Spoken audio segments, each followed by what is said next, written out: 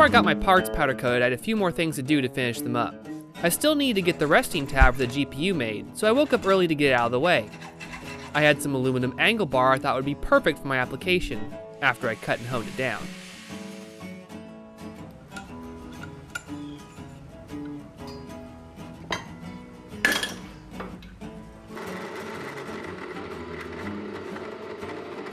I wanted to use flush rivets, so I swapped out my bit for a 3M countersinking bit.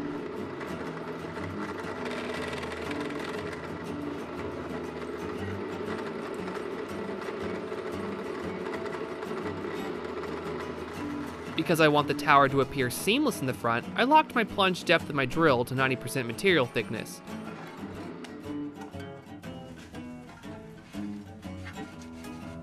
It took quite a few test fits before the rivet sat perfect.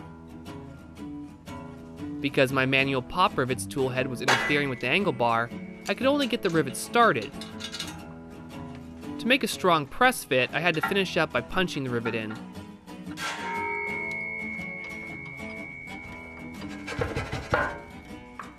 I probably should have used press fit rivets to begin with, but I used what I had available. I finished faster than I expected, so I had time to work on the mounting bracket for the pump. Of course, I had to assemble the pump to test fit it. I'm using a Lang DDC, as usual, with the Coolant's heatsink case, and I found this actually pretty tricky to install. The stock mounting hardware Coolant's includes is actually really versatile, and I usually can use them in my mods, but it was just not going to work for this particular one. I have some scrap metal, which is actually a pump mount for another chassis I used to build in small runs, and I'm going to use that. After some modification, it should help my pump mount perfectly.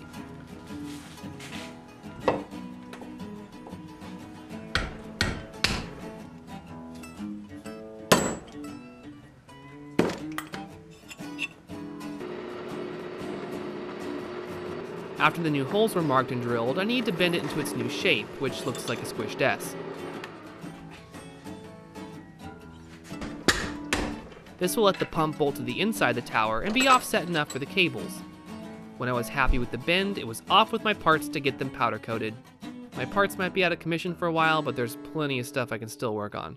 I usually sleeve my own cables, but I'm too far behind in this project to do that. So at the suggestion of my modding buddy, Brian Carter, I totally cheated. I had Premachill build my custom length cables and sleeve them for me in a gunmetal gray. They turned out really nice. Maybe too nice. I might be tempted again to do this in the future.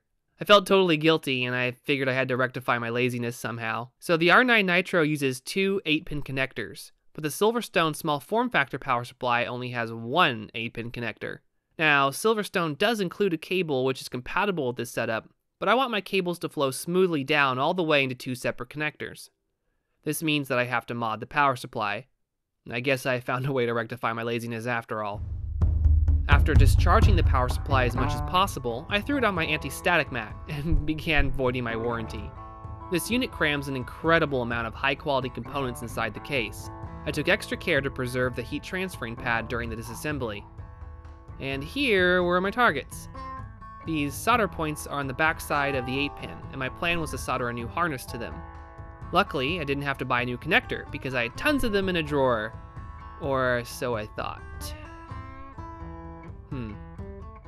Well, see, never throwing out any power supply trimmings did come in handy. With my connector in hand, I traced the old cutout into a piece of paper as a template. Finding a place for the cutout was actually pretty hard, as there's just not a lot of extra space in this compact unit. Plus, I wanted it to be neat, which was the whole point of this mod in the first place. With my template marked, I needed to disassemble the connector for the die with my trusty tool. As I just mentioned, I use vinyl dye from VHT, not paint. Now, it's not super durable on hard plastic surfaces like that of the connector, but it is permanent for rubber insulation like on power supply cables. I still think it's a better option than paint, as it's pitch black and doesn't coat the cables so much as it penetrates them. While the die was setting, I worked on the cutout for the female Molex connector. This cutout is tiny and was a bit tricky. I started by drilling out as much as I could and then rough cut a box out with tiny files. Then I used a larger file to make the shape perfect. I didn't like the punched fan grill that the power supply has, and I wanted a bare look to match the rest of the fans in the build. but this cutout was much easier than the one for the Molex connector. When I finished with the metalwork, I painted the parts in my go-to black texture paint. I love this Rust-Oleum truck bed coating. Now, it's terrible as truck bed coating, but it's pretty awesome for computer parts. The texture makes the part more interesting, especially when you start to get different textures in your build. Because the build is all black, I like to use as many different textures as possible to give it a raw dynamism. Also, when you have complementary colors like all the different grays and blacks I have, it starts to make the mod look really nice without being too boring. While my power supply parts and pieces were drying, I got straight to work on the guts. After measuring and cutting my wires, I stripped the ends for crimping. I keep lots of Molex Minifit Junior pins in stock and had ones perfect for this connector. Soldering this board was a pain, as my good soldering station wasn't available. I used heat shrink on the wires and pushed it as far down as possible to prevent any shorts. It took quite a while, but eventually I had some good connections and they checked out okay. Of course, when reassembling the power supply, one of my wires broke and I pretty much had to redo everything just to get that one wire. Now, I need my Molex connector to angle forward about 10 degrees in order to clear the pump heatsink. After forming the angle with cables, I applied a liberal amount of hot glue to the inside. The trick to using hot glue for this application is to use a heat gun after it's applied, and this gets melted into all the cracks. All the surfaces need to be hot for the glue to flow into them, so this is pretty much the same principle as soldering. With my connector at the appropriate angle, it was time to Mary Poppins this sucker. Now, I don't have any magic nanny powers, so it was actually kind of a pain. When it was together, I cleaned up the glue surface by applying heat, just as before, to make it look as professional as possible. When I'm done, I'll put one more coat of paint to get the connectors, glue, and edges a perfect uniform black. Yes guys, I'm painting the blue connector this time. So all my parts are now powder coated and they came out fantastic. The color that I went with is this textured black. It's a special black that I've been using with NFC systems for a long time for my S4 Mini and my S3 Mini chassis. And the reason that I have been using it is because it is extremely, I'm not using that word lightly, scratch resistant. It is super durable. You can throw it in your backpack, you can sit it on the counter, and you're not going to scratch it. But it still has a really beautiful look to it. I don't know if you can see in the sunlight, but it has this kind of iridescent, sparkly look to it in high CRI lighting. It's absolutely gorgeous, but underneath, you know, white flat lighting like you see in a normal room, it just has this really smooth, as far as color, even color black, just dark black. It doesn't pick up a lot of highlights and stuff from different lamps, so it looks really good underneath all lighting conditions. You know, the texture is nice and smooth. If you can see, if I want to put my hand next to it, it has a nice little glow to it. It's not so rough that it completely blocks out luminosity. I don't know if I'm using the right words here. And I just love how it wraps around edges too, because it doesn't have that straight highlight you'd get with the gloss paint, but it kind of scatters the light. It looks really good, and I'm really excited to put this together. It turned out real good. With my parts in hand, I began the exciting assembly process. First up was to mate my L brackets with the tower with some black grade 10 low profile hex cap bolts. Overkill, I know, but they look pretty cool. My 1-inch thick cell cast acrylic base was almost ready to be attached, but I need to do one more thing. Well, two if you count peeling the protective coating off. I want the acrylic to retain its glass-like top surface, but be black like the rest of the build. To achieve this look, I need to paint the bottom. Rather than using normal paint, which can scratch and tear, I used a billion coats of Plasti-Dip, which translates into about half a can. The bottom looked ugly when finished, but the purpose is a durable, non-sliding, thick rubber base. The top turned out exactly as I imagined though, black with a super amount of depth because it basically has a 1-inch of clear coat. The base bolt is in pretty easy with some pitch black grade 10 nuts, and I reward myself by peeling off the masking tape. Speaking of hardware, there are $60 of bolts and nuts specifically purchased for this build. This naked, open-air chassis relies on showcasing the structure, so it's important for me to use premium fasteners, even if they are way overkill for their intended use. The standoffs are also really beefy, almost 3 times the mass of a standoff normally used in a computer chassis, not counting the length. The strength is definitely overkill here, but the width of the mating surface is pretty functional and will make mounting the motherboard simple. Some of the bolts for the standoffs need to sit flush in the motherboard tray, and as planned it all worked out.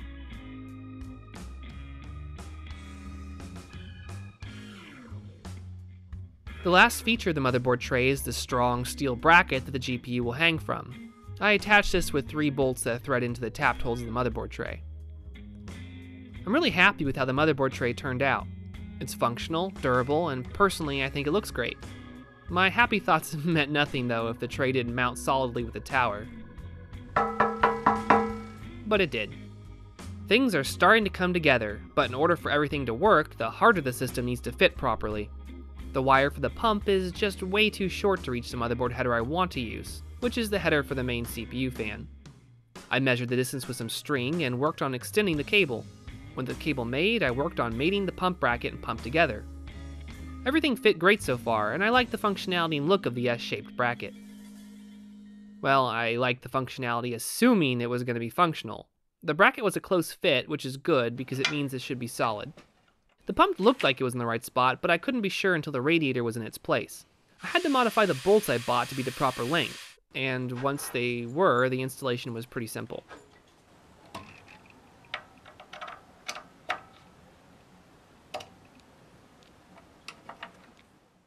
What I like about how my radiator mounts is that the holes in the tower are large enough for heads of the bolts to pass through. The idea is that when everything's in place, I just need to lift up the radiator a tiny little bit, and then I can pull it out. That way I don't need to unscrew or disassemble anything. Only problem was my pump was definitely not high enough, so I needed to modify my bracket. Pump bracket 2.0 gave me the extra clearance I needed, and the day was saved. So one of my favorite parts of any build is, of course, the liquid cooling. Liquid cooling can be exciting because you get to play with really expensive toys and put them together like a big kid's Lego set. And also exciting because if something goes wrong, well, I'd qualify that as exciting. But that's the bad kind of exciting, and today I want to work on the good kind of exciting and take some good precautions so I don't have problems down the road. The first thing is, of course, to design the loop so that the highest point in the system is the fill port.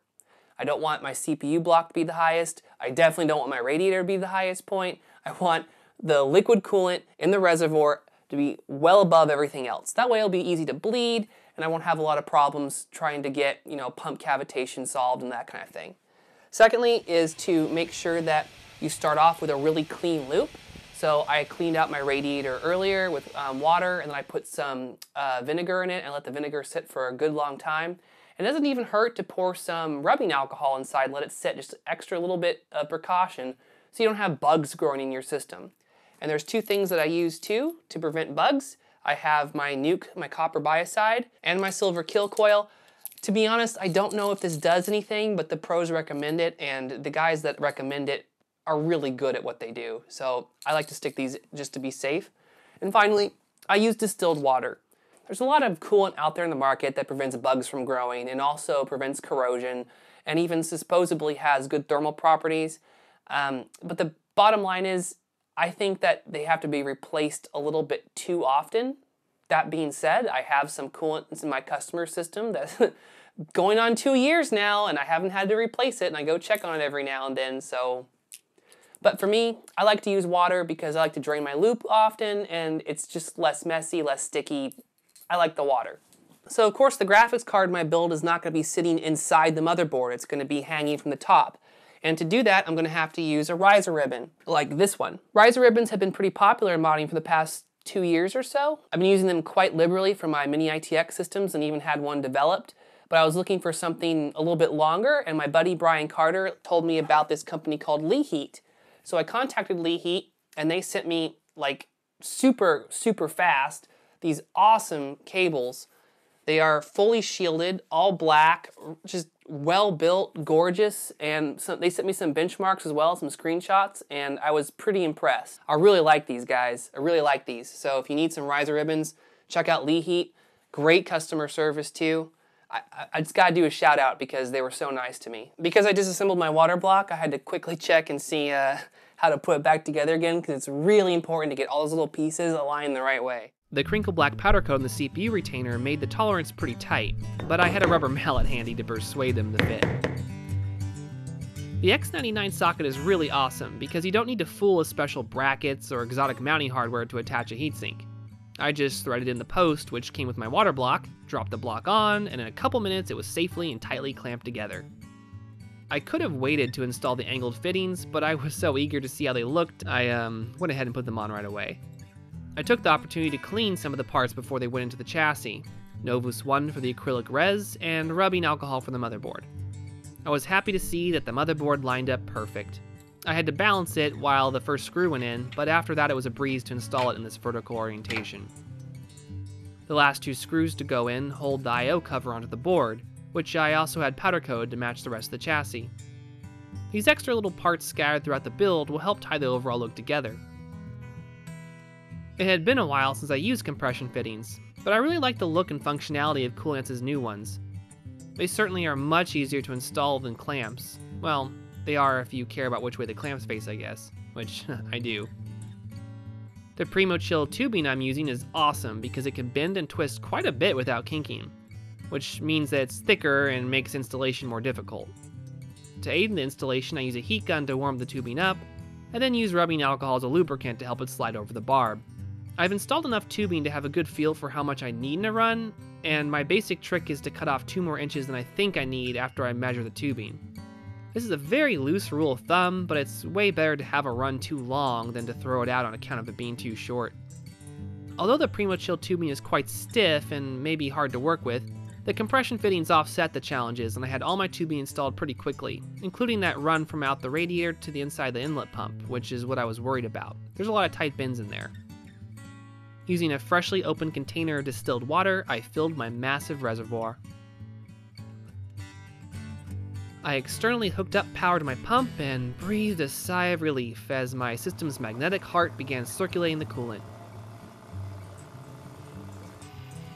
I gave the system some time to close the major air gaps, and when the liquid was circulating well, I added some PT nuke, which is copper sulfate.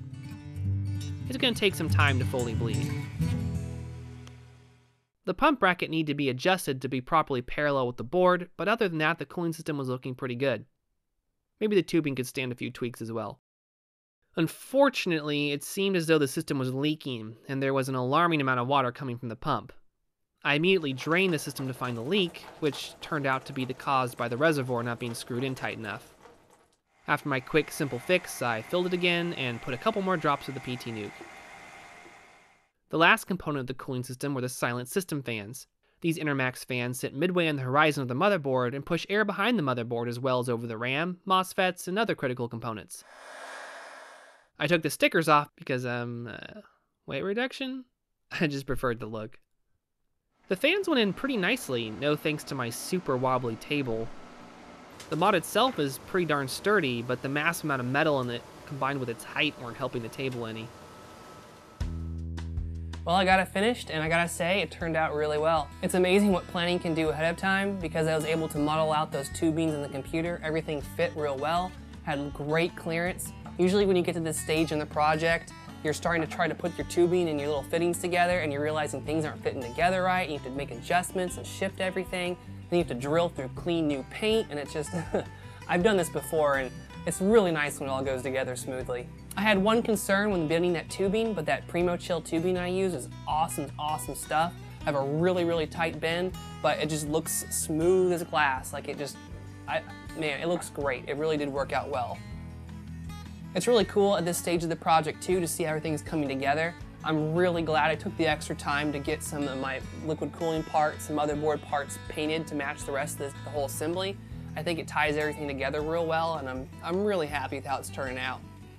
The fans went in pretty simple. I thought it was going to be a little bit of a problem because I'm using these tiny little screws, and it was just going to be a pain to get the little nuts on them to put them in, but because the bracket actually held them in place real well, there wasn't an issue at all.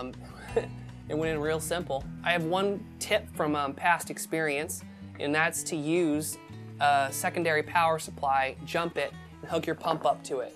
That way, if there's a leak overnight and you're not paying attention and liquid gets down, it's not gonna destroy your power supply and other things as well. It's always really a good idea to test your whole setup with a power supply outside of your computer. Something else to think about too, pumps actually can get pretty darn hot, And I've left a pump on before for like a 24-hour testing period, and there wasn't a lot of liquid in the system, and there was an air bubble. And because there was an air bubble, the pump cavitated, and the pump overheated and broke. So I don't think that's gonna be a problem with this setup. One, because there's so much liquid in here that I think I'm gonna be okay. Two, the big bubbles are starting to go away. I gotta say, there is one thing that I kind of messed up on.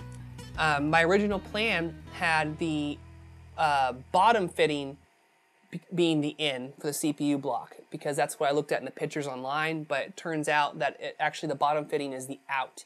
So I was hoping my air bubbles would travel up, and then the highest point in the system, which is this CPU block, not this whole system, but the running system, the air bubbles would travel up and then easily go back down this curve. Because things are reversed, air bubbles are getting caught up in here for a little bit, and that's what's causing it to take so long to bleed. I'm just gonna leave it on overnight. I'm pretty confident that air bubbles are gonna be gone tomorrow when I wake up, and the pump's gonna be dead silent. There's not a heck of a lot left to do, but it's gonna take a while. I gotta do some cable management and get all my wires and everything hooked up and hidden. And then I gotta crown everything with the GPU, and I'm super excited for it to be done. And also because I'm gonna be without the computer for a couple days. So liquid cooling is done. Everything bled really well overnight. Pump's nice and quiet. I'm gonna put the power supply in and just kind of work on the cabling for a little bit. So the power supply mounts by sandwiching the metal of the power supply case against the fan and the outside of my chassis, using these little fan screws, which happen to look really nice.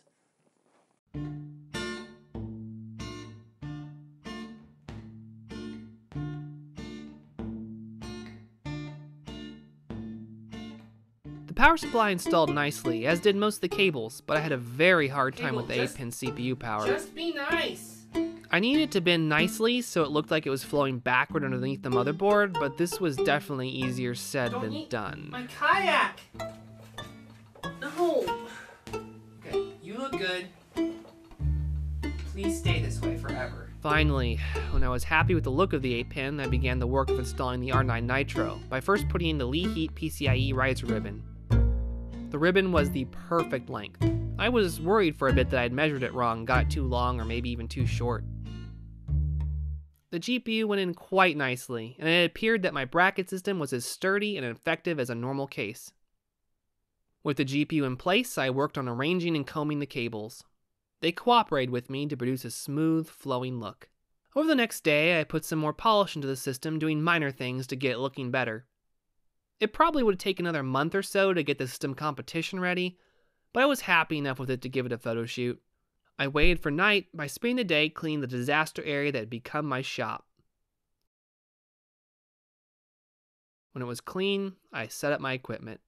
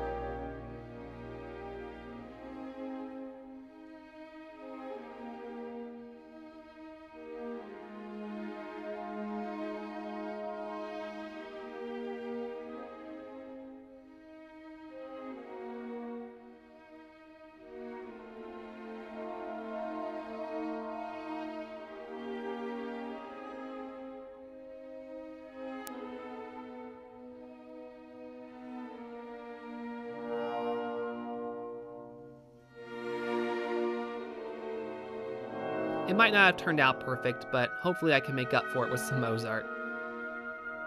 Mozart makes everything look better.